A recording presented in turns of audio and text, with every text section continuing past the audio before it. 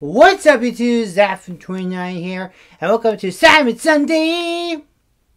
Yeah, yeah, yeah, yeah, yeah, yeah, yeah, da da, da da da, da da.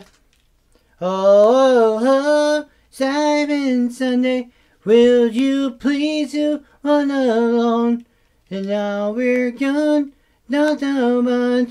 But to see the battle, come back home, rock on my Sue.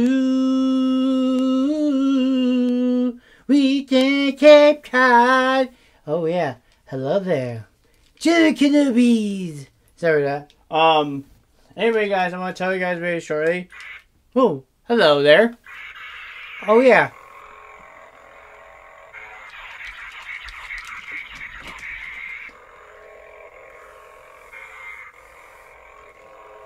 You see this lifesaver? Yeah.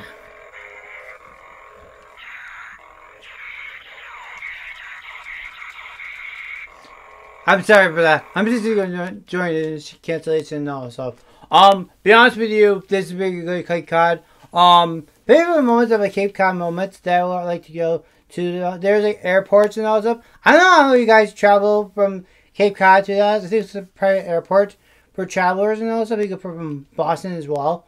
But I think it's a travel from Cape Cod to Boston, like a 3 minute flight, I believe, or 10 minutes or something like that. I'm not sure, but no. So, hey Alexa, tell me about the Cape Cod Airport.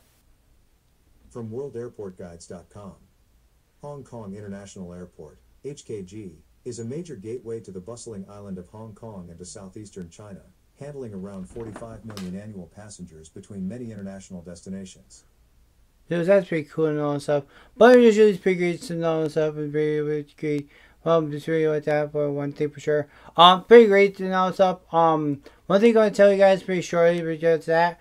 Cape Cod is pretty take Taiwan and all Cape Cod and all stuff, but that's pretty good national wise. But guys, take a watch the videos, guys. On 3 Bill Monday, first one. Take care, see you, subscribe, peace.